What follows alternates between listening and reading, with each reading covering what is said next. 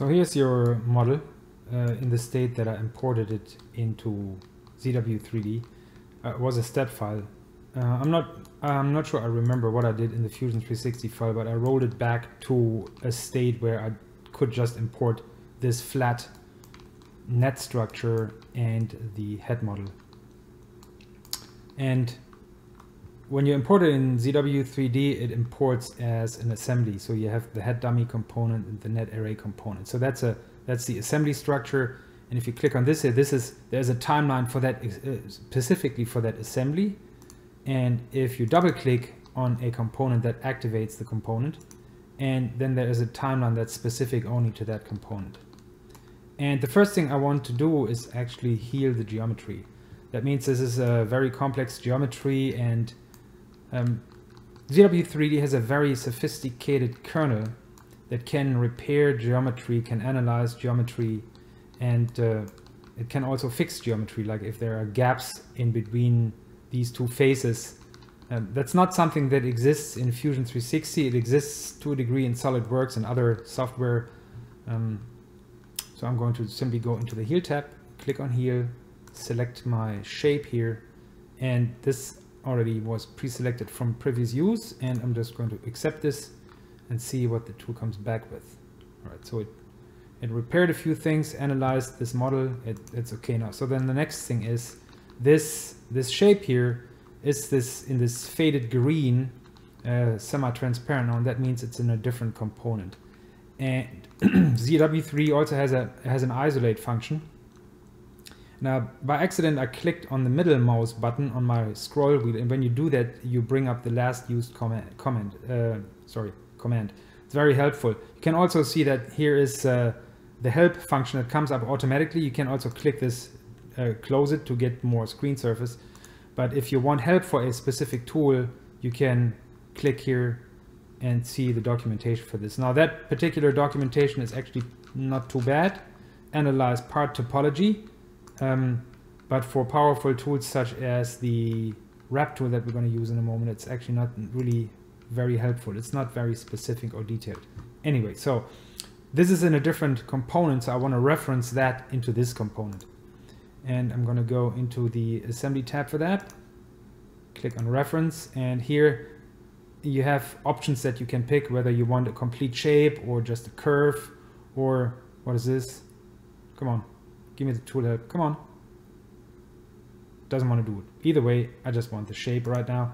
And in this case, I want an associative copy. That means if I change the geometry in the actual component, it'll update here in the reference. But I can also unclick it. Then it's just basically a dumb copy of geometry. Anyway, okay. And then the next thing is isolate this. So I just have I just see the geometry that is in this in the head dummy component.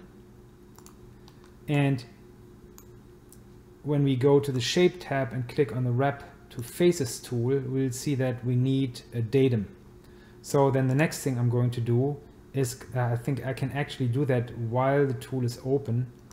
Datum, I can click down here and say insert datum, and it allows me to insert a datum right from the tool. That is very nice. So I have it snapped to the middle of this edge here, which is sort of the center edge of this structure. And I want it oriented flush with the bottom surface of that net structure. Okay. So now I have my datum. That's already selected here. And the geometry is obviously this entire shape. The faces that I want to map this on is this face and that face.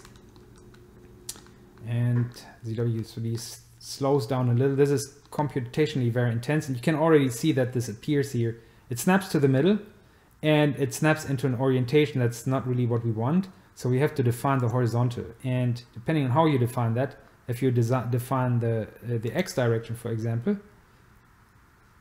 and click back into the origin field, then you see it's oriented correctly. So if you click the Y direction back into the origin field, then you see it's rotated 90 degrees. Like, let's just do that. Why not? Right? It's just a demo. So I'm just going to click this here, rotate this approximately into the top view, hit the F9 key, and it's basically look at flat at the model. I'm going to click back into the origin so I can reposition this, and I'm just going to have it snap about here. Okay, I can adjust the scale, and this looks okay to me, and I click on OK, and there is our geometry mapped very nicely to this head. And the result is actually not very different from what you have in Fusion 360, with the notable exception that it is about 10 times less time that it takes to do that, or more or less actually. But it also shows distortion, which is natural for this sort of mapping operation. So for example, this edge might still be the original length, but this one definitely isn't, and that's visible. So if that's not what you want, you'd have to probably come up with a different technique. But this is how you do that in ZW3D.